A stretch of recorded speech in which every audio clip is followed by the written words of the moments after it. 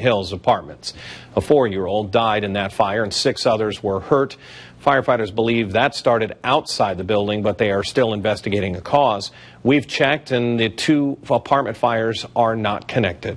Well, donations continue to grow, including a fund set up to help the family of the 4-year-old victim who died in that fire.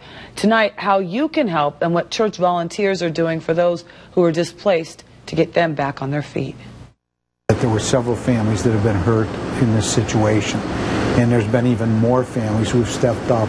A community rallying to help the family of the little girl killed in Monday's apartment fire. More than $18,000 raised in a GoFundMe account. 4-year-old Keegan unable to escape the blaze at the Hickory Hills Apartments on Beverly Hills Drive in Brunswick. Keegan's mother hospitalized. 3 other families managed to get out. They lost everything, okay? Things that we take for granted. Jeff Drush of St. Ambrose Church says clothing and food donations continue to pour in for all the victims of the fire.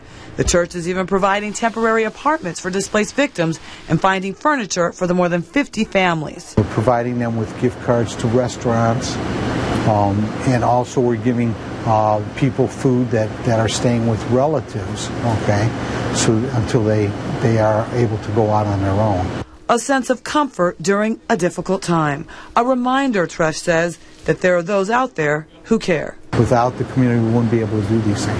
And this does give you a lot of hope that your fellow man truly does care about you. The victims of the Hickory Hills apartment fire will get assistance for the next 2 months. We have no information tonight.